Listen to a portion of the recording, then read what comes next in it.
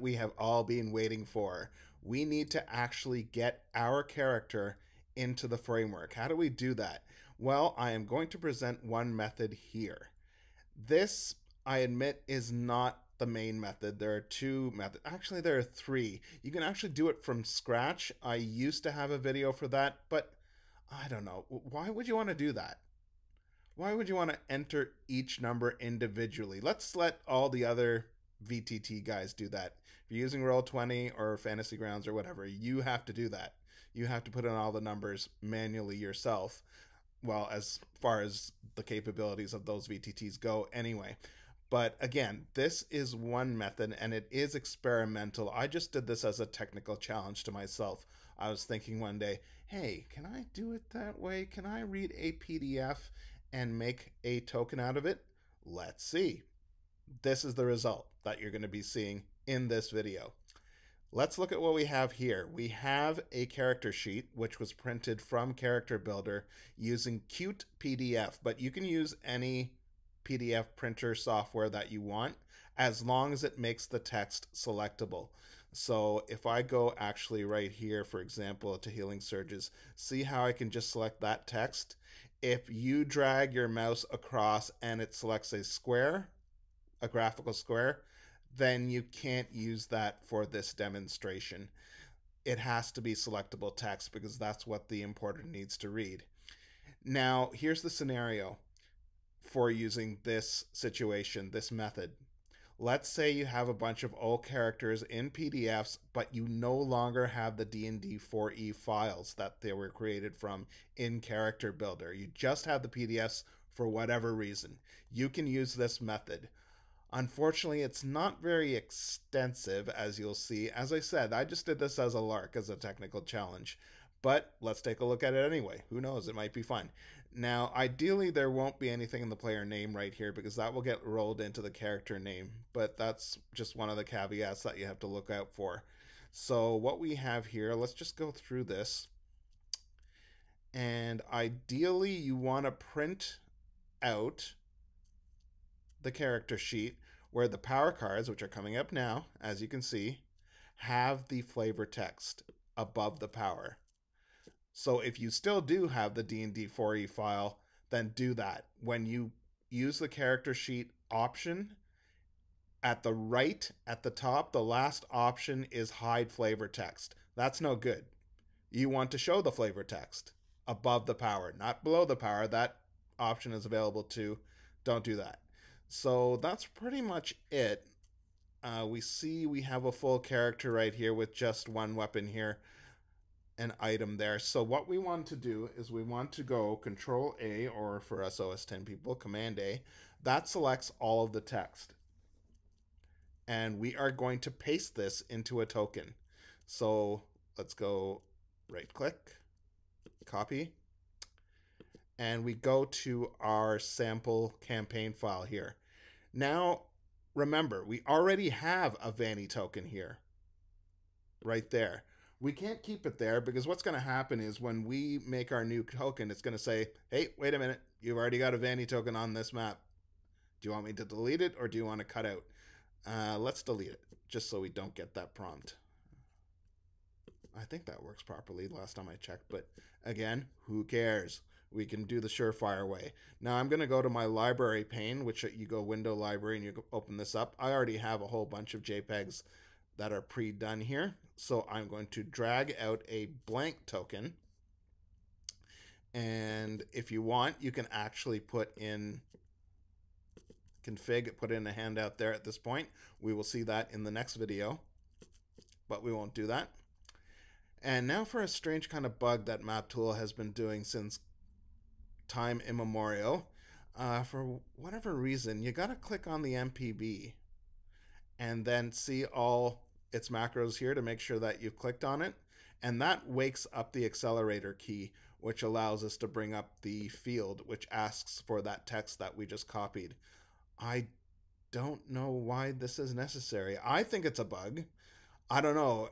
Any of you MapTool experts out there can enlighten me on this. Go to the links below and explain, oh, no, that's not a bug. This is the reason why the MapTool designers have done it that way. Well, Please enlighten me because I'm confused. I don't know why that's necessary.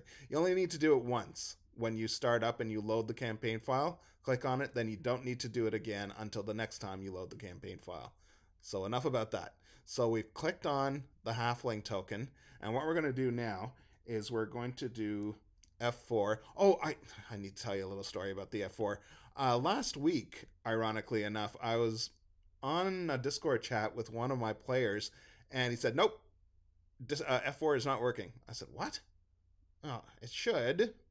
And then we finally figured it out. He was hitting F4 on its own. I'm looking at this right now. On my Mac keyboard, on the lower left corner, I have FN. And I have to hold that down first before I can hit F4. And that does the F4 thing.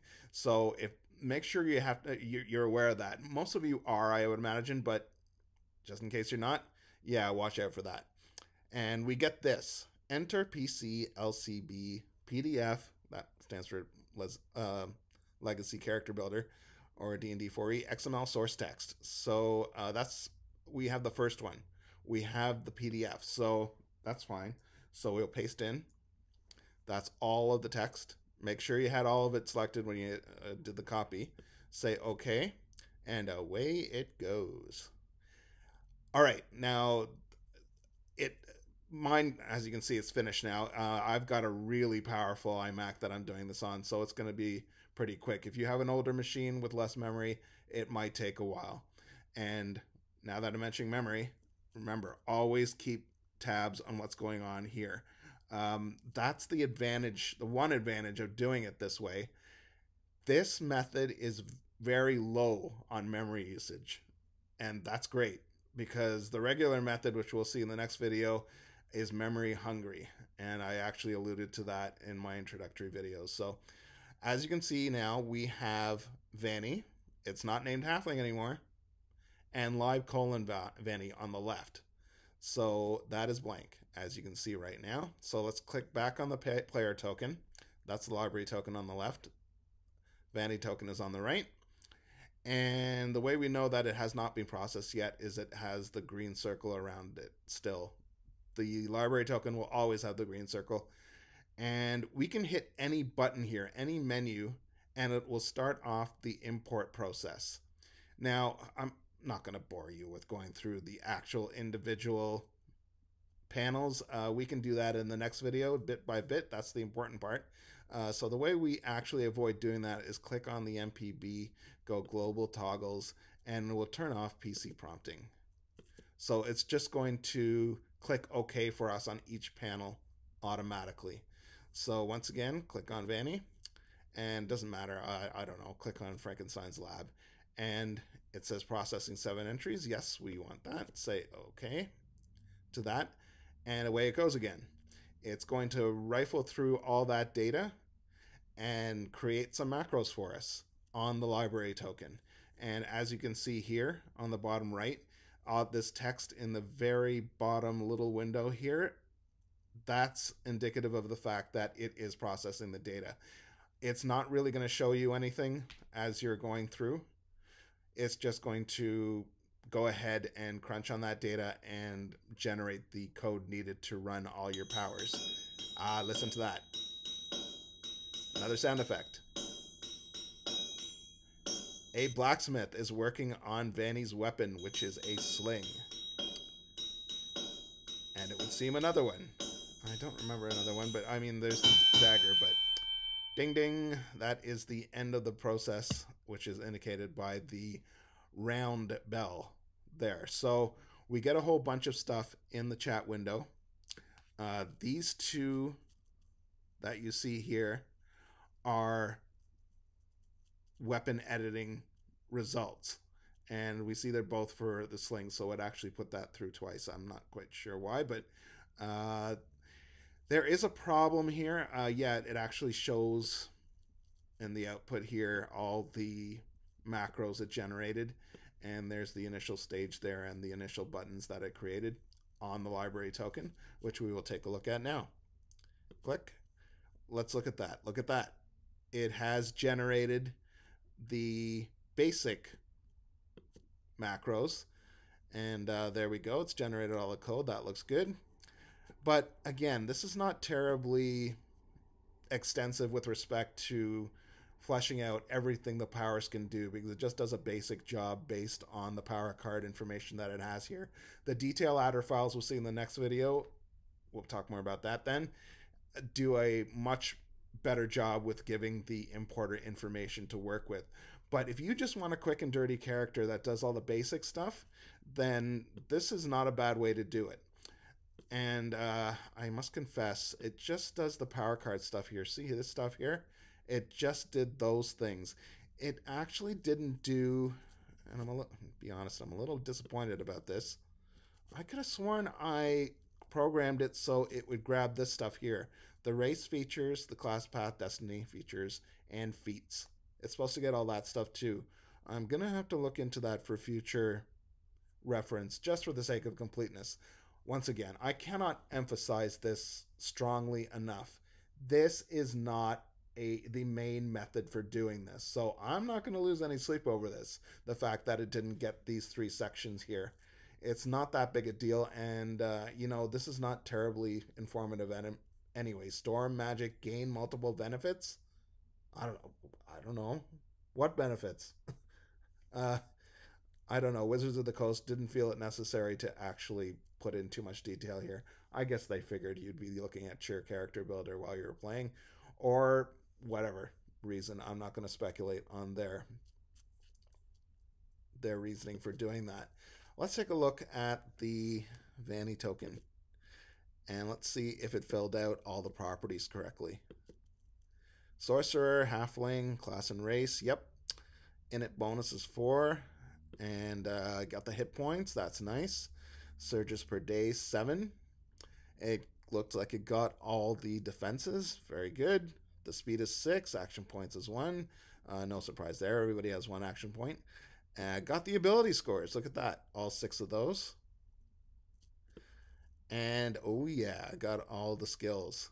So as far as filling out the properties goes, it did a great job.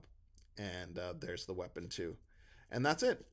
This is a basic token which you can use now. Actually, let's give it a quick try, shall we? Let's try doing a lightning strike. Actually, this probably won't work because the skeletons are invisible, so it'll give an error. Yeah, it didn't.